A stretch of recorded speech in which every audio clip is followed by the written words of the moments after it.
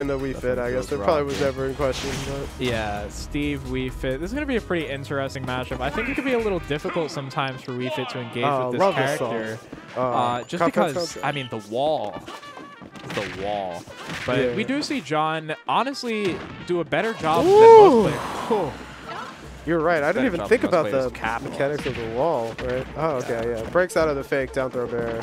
Ooh, big routing here, though. Is going to find that conversion. Makes it back first. The anvil is potentially going to be here, but we don't actually see it. Ooh, yeah, yeah. Oh, kind of some restraint showed by Zane there. Yeah. They're trying to max out on these combos, not really settling for the 3 pieces, and John's just getting these swings out of disadvantage for free. I don't think, it doesn't seem like both players have realized that a stock is gone, and, you know, the pace hasn't changed to lead, you know, playing with a lead yet. Yeah. They're just, like, digging in there. Yeah, absolutely. Just scrappy performance from these two right now. 2 players, I assume, you know, are very familiar with each other. Oh, yeah. These 2 play at least once a week, every week nowadays. And that's the kind of stuff where, you know... Oh. Ooh. Very interesting. Yeah, it makes sense that if a block is in the way, she doesn't get the grab there. Because the tether gets disrupted by the wall. Oh, we see a lot of pressure here from Zane, but Numbers finding that button out of it disadvantage once again. I've watched them lab out that exact confirm that was dropped so much. Shame to see it with. Yeah. Oh, all right. That up to is such an impressive hitbox. This is going to be a scary situation because while Zane and honestly just Steve in general could get these stocks done quickly, I mean, Numbers isn't really giving them much time to find mats. That being said, the up smash and hands on gold, things are going to get a little bit different now. Does find the up tilt. Oh no, God. Big route. 38%. Ooh, they're back first again, but they don't apply pressure at the ledge here. They really couldn't get anything off in time. Zane really showing some backbone here. It felt like it was moving on to the next game, thinking kind of a slower game plan. Yeah. Found magic with that up smash, and you know, definitely still looking like the result isn't in question, but we could see. Ooh, that's going to be a big tick throw by the minecart. Why can you get tick thrown by minecart? Don't ask me. True, I guess, you know, sometimes it's a hitbox, sometimes it's a command grab, sometimes you can hit the both. Interesting move. Yeah, sometimes. All right, refreshes that stone material. 133% is going to make it easy for a single stray hit from Wii Fit to steal things here. Game 1 going in John Numbers' favor. Just simple things like that. You know, that back air out of shield is so dangerous, and so many characters, that's the side of the shield you just feel comfortable kind of pressuring. Exactly. We saw some aerials, you know, hitting a little high on the shield kind of throughout the game from Zane, right? And just to do the rising back air. Yep. Great reaction by John, understanding kind of what his win conditions were at this point, right? Absolutely. And just cross the stage, move is going to kill you. It's just so strong. Sonic, it's boost pad back air, as Devin used to call him, I believe. It's just one direction backwards. I expect Zane, though, I expect them to really, you know, show us something different this game. Right? Such a different, just the way this started, right? Yeah, much more handsy approach to the beginning of the game, not staying behind the wall, realizing you do have to get things going versus Wii Fit before you can use that pressure of the wall between you two. But then also really kind of going for a non-committal in terms of, you know, laying out the neutral tools, right? But still a very non-committal kind of opening, which has proven to, you know, got some good stuff done here. Oh my God. Ooh, that was a massive poke. Right. I wish we could just pause the game and someone can explain to me what happened with these anvil interactions, right? That wave bounce empty. I think that was minecart. I think that was wave bounce empty cart to space in the air. That was so nasty. Oh, yeah, man. That is gross. This game looking a lot better so far for Zane. I mean, anything better than the beginning of that last one. Right. Even that, you know, the extreme speed being an option. Yeah. Right, you gotta love, we were talking about the Falcon kick earlier, right? Just having anything you can do in that range. Yeah. It just makes such a difference. And it's really nice for Steve. So, I mean, it's probably not as present versus Wii Fit, a character who doesn't deal with crouches as much. Oh, that was filthy coverage of what are you gonna do? Gotta keep putting stuff on the ledge. If you're gonna ride the stage, I'll ride it with you. Yeah, well, yeah. Oh, get my minecart, baby. It's gonna ride.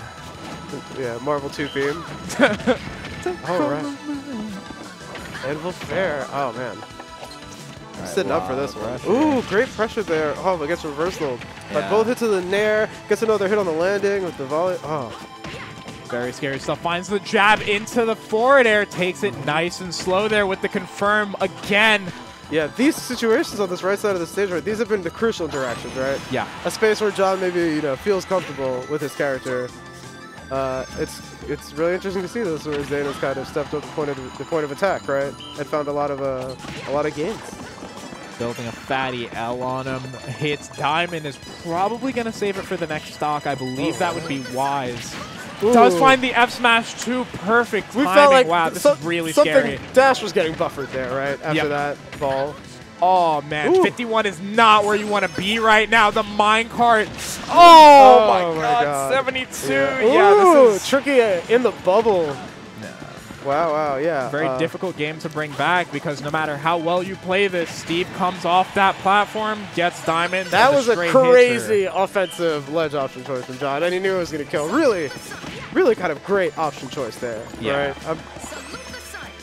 Right. He's so cognizant of those percents in these kill situations. Yeah. And you got to get it settled somehow, right? Especially when you're finding yourself in these bad situations. I don't know if that get-up attack was intentional, right? Kind of ruined the pressure string here. And now these percents, I feel like Weeklies could even up this game so quick. Good roll. Very interesting choice, right? Yeah. Because you saw Zane was going to kind of use the platform to mix up their approach. John's doing a nice job of keeping it nice and slow here, but... Oh, is this the first TNT sighting? I think so. All right, just kind of a whole lot of derping. They were just as shocked by the TNT as we were. Yeah, makes sense. I mean, a character like Weeklies just says, I'm not dealing with that. Back air. Oh, what's going on? Oh, doesn't find the conversion. Good mash timing by John. All right, just oh, that was a great block. Such an intimidating place to put it. Zane really looking for the pressure here in the corner. Keeps playing these ledge trap situations well. Numbers does find that back air, though, and...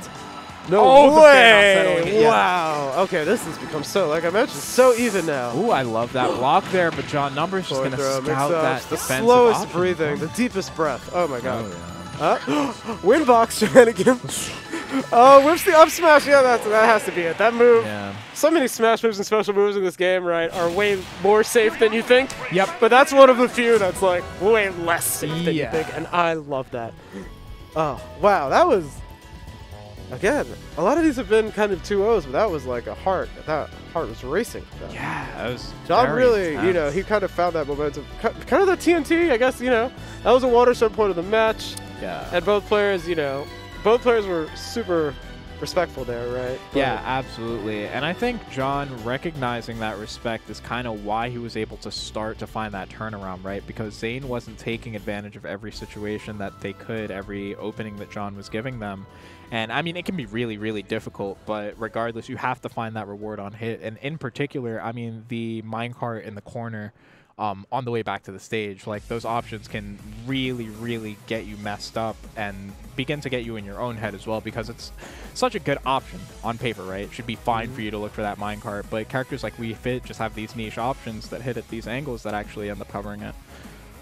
Yeah. Crazy, right? Yeah. So much... I love, in this game, so many crucial decisions are done at like full hop height right by the ledge, right? And that, we're talking about, you know, making these kind of opportunistic choices. A lot of time it's that position on the map where those things happen. Yeah, absolutely. So it's looking like we're getting shipped off, or? All right. Oh, all right. Yeah, So well, it's been a pleasure. Xeno, hope you know, enjoyed the chatting out here with my boy. Haven't seen each other in ages, and it's a pleasure to get on the mic together. Absolutely. Yeah. It's so real. Great being on here, giving you guys the comms. Thank you for joining us. Hope you all have a wonderful evening. Yeah. Enjoy the thrilling conclusion of Xeno 204? 241. Okay, I got two of the digits right. All right.